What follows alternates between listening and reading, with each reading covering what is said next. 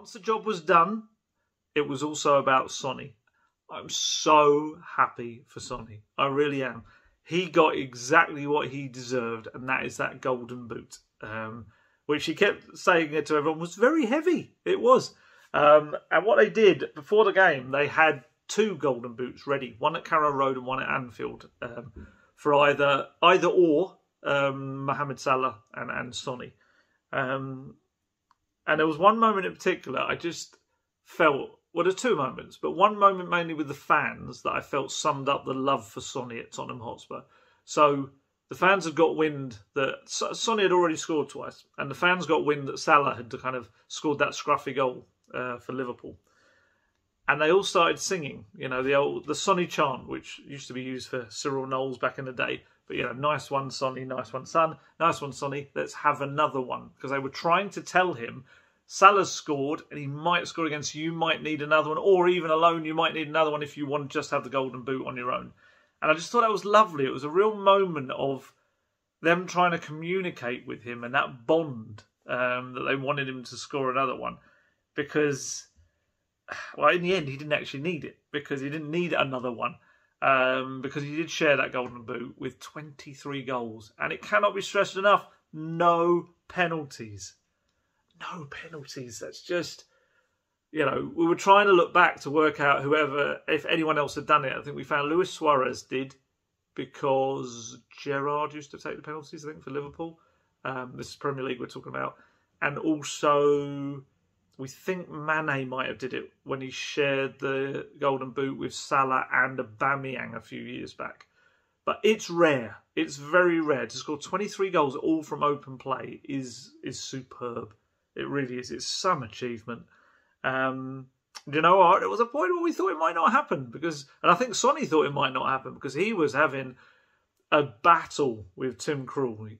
Tim Krul was saving shots from all over the place. And to be fair to Harry Kane, who, he didn't start in the season too badly himself. Look, even Kane's stats, he went from scoring once in his first 13 games to netting 16 in his last 24. But for Kane, I almost felt like the match was all about him trying to set up Sonny. He had so many moments where he tried to put him away. There was one one-on-one he put him through into the box. The one where he had the shot literally for about 3 yards was Kane's ball across the face of goal that Krul saved.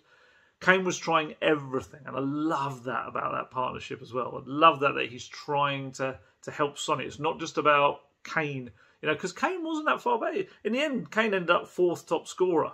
If he's had final days, I think against Hull, he scored 3 or 4 on the last day. He's quite the prolific goal scorer, so there may have been a part of him that thought, Norwich really collapsed, you never know. But it wasn't. It was all about helping Sonny. And what was lovely was that Sonny said as well that when Lucas and Bergwijn came off the bench, they both told him that they wanted to set him up for goals. They said, we're going to set you up. And I love that. And even you saw Kulusevski.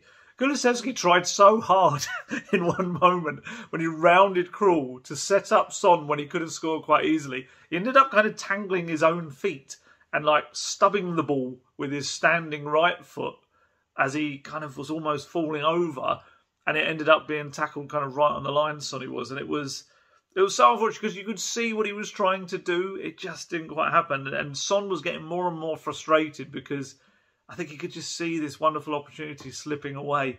But then, true to his word, Lucas Moura did the job. He set him up. He did a lovely little touch on the spin. Went to Sonny, bang, straight into the bottom right corner. And then, of course, to top it all off, cuts inside. I think it was a Lucas free kick that was cleared out. Sonny takes the ball, comes inside and curls an absolute trademark Sonny special into that right-hand side, just inside the post. And the irony, and Sonny kind of said it afterwards, got some Sonny quotes in here, he scored the harder chances and he actually didn't put away the easier chances, which is so funny in a way, because it just sums him up. Technically, he's just so fantastic in what he can do. Sometimes the most simple things, for some unknown reason, maybe he outthinks it, thinks about it too much, I don't know. And then he'll come up and he'll just produce a world-class finish. Both finishes were unsavable. They were superb. And the celebration was lovely for his second one. He sprinted over, and lo and behold, it was Ben Davies, you know, his best mate. He jumped into Ben Davies' arms. Ben Davies was kind of running backwards with him. I think there was a point when the Welshman probably thought, I might drop him here. This could be really awkward. So he kind of span and threw him onto the ground with him. And that just created a big bundle. And then as they came up, Lucas grabbed him and yanked him into the air and and it was all in front of the travelling Tottenham fans, who were brilliant yesterday. They were so loud. It was lovely. You know, when you want to see good things happen to good people, that so applies to Sonny. He is such a nice guy. He's got that drive, though. He's got that little streak inside him that, you know, for all of the talk about him not wanting individual awards, he wanted that golden boot. And I love that. I think that's really important. I think the top players have that drive. And, you know, he is a humble guy and he will think about the team first. But I love the fact that he also wanted that prize. And, yeah, it was superb. I'm trying to see if I've got the quotes for you. So, here we are.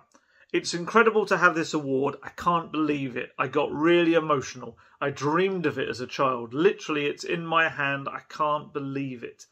Until my goal, I was really frustrated that I missed big chances. I told the players I missed the easiest chances and scored one of the toughest ones.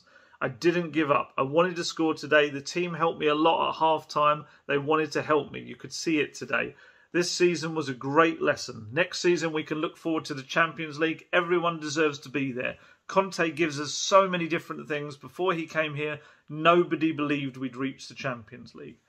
And I asked Conte about Sonny as well, because I even tried to make out the point in my questions, like, you know, I know you wanted team first and the team did the job, and then it was Sonny, you must be delighted for him. But he still kind of wanted to hammer home the point about the team, and he said, you know very well what I said during my press conference. I said, okay, but before we need to get a place in the Champions League. Then, if there's a possibility to help Sonny to become top scorer in the league, then we are very happy. He scored twice and he could have scored more, but at the same time, I want to underline the big effort the team did for Sonny. To see this, I really appreciated the will, the desire of the teammates to help him become top scorer.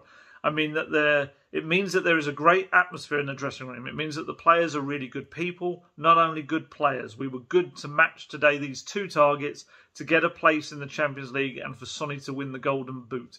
It's a magnificent achievement for him. I think Sonny felt a bit of pressure to reach this target, but we are very happy for him. Today we had two targets. The first was getting to the Champions League and then to try and help Sonny to become top scorer. So we're very happy. And it was great. I mean,